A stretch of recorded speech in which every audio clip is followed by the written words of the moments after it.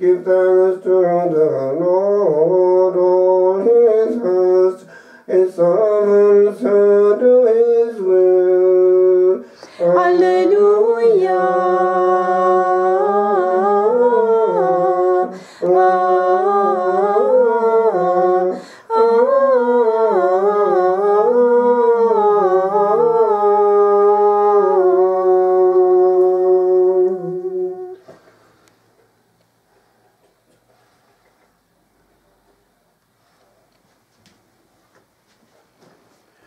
The Lord be with you.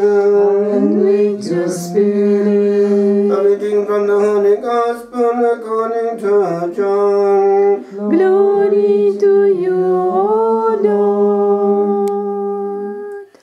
Jesus saw Nathanael coming to him and said of him, Behold, an Israelite indeed, in whom is no guile. Nathanael said to him, How do you know me?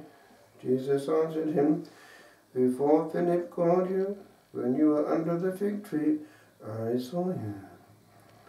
Nathanael answered him, Rabbi, you are the Son of God. You are the King of Israel.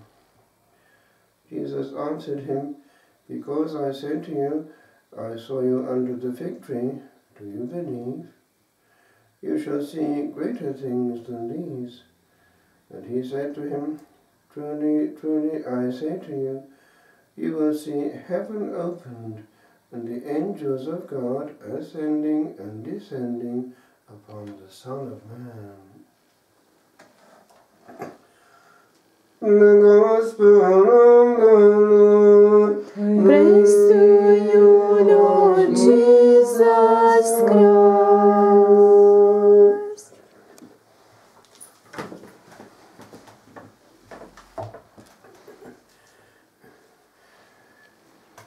The angels of God ascending and descending upon the Son of Man. It's an echo of the strange vision that Jacob had when he saw these angels going up and down on some kind of ladder. And these angels are more present to us than we think. In the specifically monastic life, we have a lot to do with them. I remember being taught way back at La Trappe in the early stages that we are in conspectu angelorum, we are in the sight of the angels, and we are singing in that mode, in conspectu angelorum psalam tibi Deus meus, I will sing psalms to you, O God. And he reminded us that the wings carved on the choir stalls were a reminder of that. Indeed, St. Bernard is said to have seen angels going up and down around the brethren, and some had a lot to carry and others far less, depending on how much they were engaging. He also was given to understand that certain parts of the Divine Liturgy had to have total concentration. He was given to understand in particular moments like the Te Deum, which is a very angelic chant, ancient and still used on feast days like this in the night. And actually it's something which, when one sings in the night, brings us very close to that hidden realm. And I still keep the habit of bowing profoundly at the thrice holy mention of God that is in it there. The choirs of angels are mentioned, all the categories of saints are mentioned. The Son of God is glorified, and on it goes in perpetual praise on earth, echoing that perpetual praise of the angels in heaven, which is what we're doing in the monastic life. And the teaching of the Council Fathers in the document on the liturgy is that the liturgy of the earth must be a counterpart of that of heaven. Now, do you see it, the implications thereby, that nothing should be spared? and how unpleasing it is to angels to see shoddy liturgy, the cheap, the functional, the quick, and then worse still, the profane coming in. In recent times we have creeping in more and more music which is recorded, and it's not authentic liturgy. It's something which was condemned in 1958 by Pope Pius XII in that decree on sacred music, that it had to be authentic.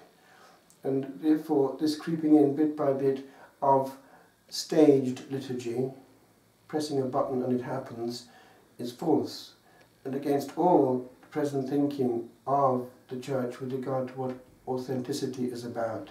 That extends to even the likes of artificial flowers. It even extends actually to having flowers at all on the actual mensa of sacrifice. But there's a load of consequences to the notion of authenticity. But authenticity also is what the Lord himself asks for when he talks to the Samaritan woman. Worship in spirit and in truth. So the truth has to be there, and the spirit. Therefore, all that we do on the external is an expression, an outworking of something deeper. And that something deeper, if it's not there, is going to lead to something not there on the outside as well. And people then will not easily feel the difference between what is authentic and what is not. And people don't seem to realize how offensive to the angels it is when much of the praise reverts to man. How many rounds of applause happen in church? Is God praised there, or the executor of beauty?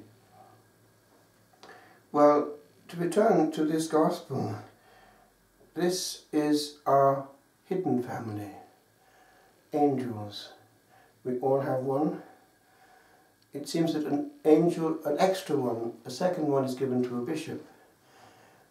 In a place where the Blessed Sacrament is, there is a dense cloud of angelic presence, and one feels it, especially alone at night.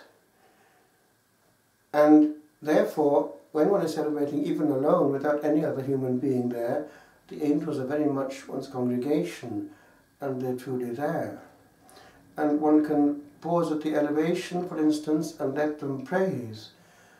I remember being moved in France in the mid-80s when involved with the great renewal that was going on at the time, in the charismatic renewal. And there would be, at the elevation, a spontaneous burst of angelic glossolalia, singing in tongues. And it just burst out and seemed to echo what were the angels doing around us. It's all gratuitous praise, and their time just didn't enter into it. They went into a somewhat Eastern mode of going on, because time had ceased to exist. Clouds of incense, the body entering it fully, and so on. That was authentic, not piped, not human. So we need to be aware that the Spirit wants and is creating beauty by inspiring people, artists, musicians, singers, preachers. It's all a movement in which we're involved. And if it gives us inspirations to do things, e.g. creating a place of beauty or suggestions of beauty with images or statues, we're part of that. It's producing with our hands and our means something on earth which is glorifying God with what the angels normally don't do. However, they can do a bit. In fact, I remember being with you a few years ago when your children were a little smaller, and I think I was on one of these feast days with you. It must have been the 2nd of October, the Holy Guardian Angels, because I remember talking about angelic interventions, and afterwards we were sitting in your conservatory area and we were discussing things and trying to find one or two things on YouTube where there were actual angelic interventions caught, because with closed circuit television that's happening more than before, and there are things which have been caught and therefore are authentic. And I remember one of your daughters knew about one, she'd seen it already, when there's this man coming up towards a crossroads and doesn't know that he's coming towards a terrible accident if he carries on. He's actually cycling, and there's this huge heavy goods vehicle coming right at him.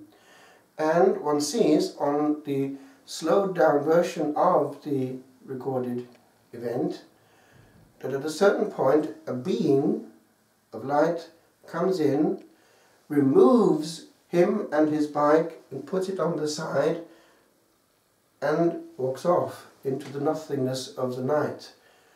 That was angelic intervention.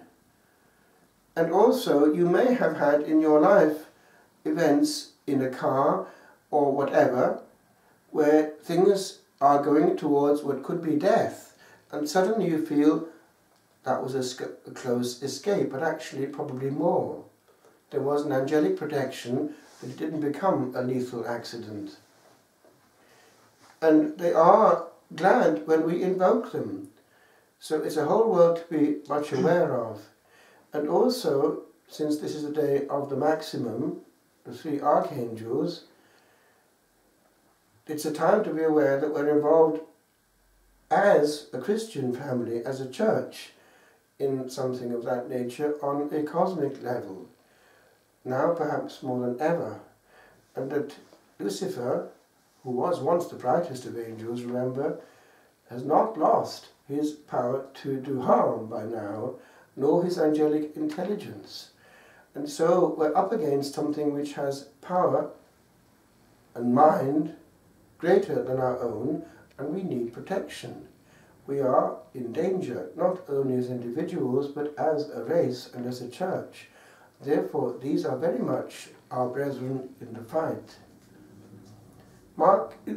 Normally, St. Michael doesn't need to actually come, as it were, in the same way as the guardian angels, because these higher angels, their work is of a higher order. But having said that, St. Michael does have an awful lot to do with the earth, and has more than once intervened directly, and has been seen to do so even.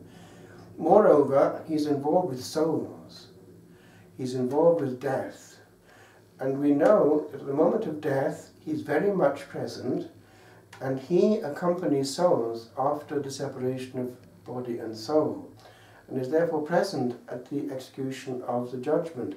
And he is not without reason portrayed with the scales. Actually, in the one here he's got them, and in yours he's got them too.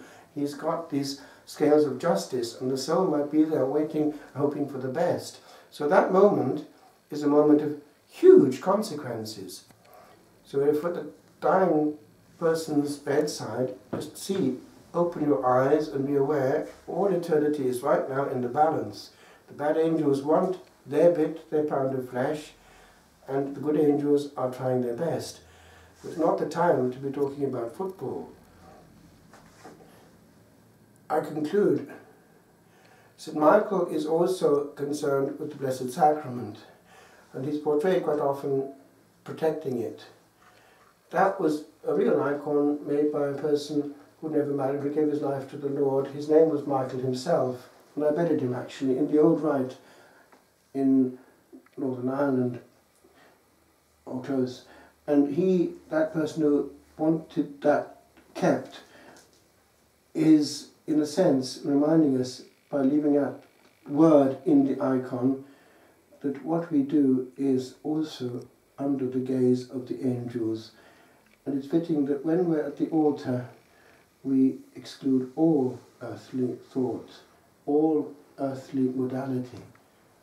That's why it's horrific when one can actually even think about, at that point, executing beauty and wanting a round of applause.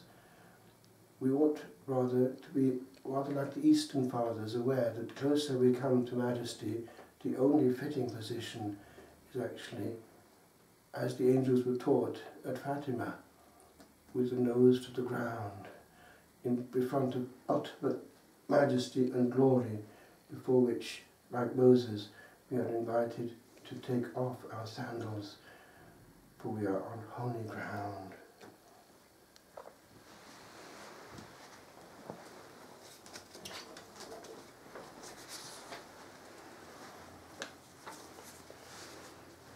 Holy, holy, holy.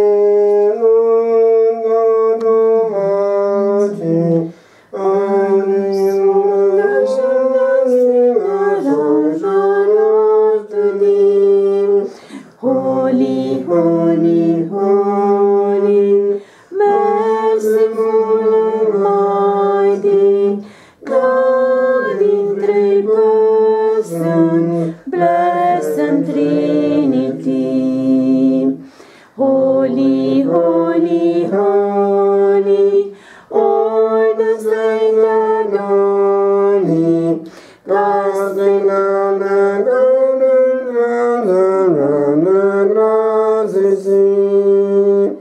Cherubim and seraphim falling down before thee.